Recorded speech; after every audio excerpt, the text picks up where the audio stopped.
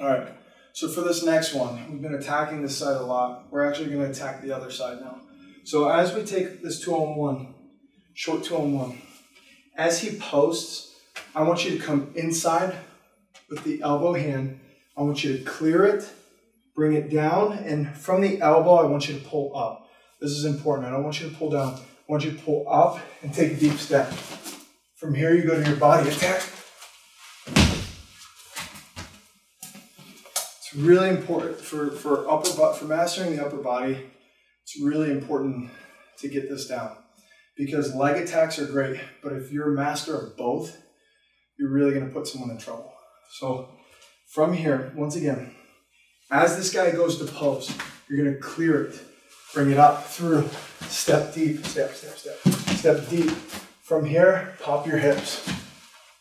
You can take them back, forward, sideways, whatever way you want.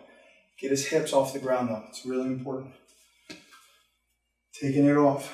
This guy's coming through the post. As he posts, coming off, blocking, pulling, in. From my step, I re-wrap and I pop my hips. Once again, you can take him back, take him forward, swing him out. Whichever way you want. We're doing it one more time.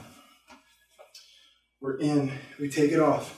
As he goes to post, bringing that up, blocking, rerouting and feeding.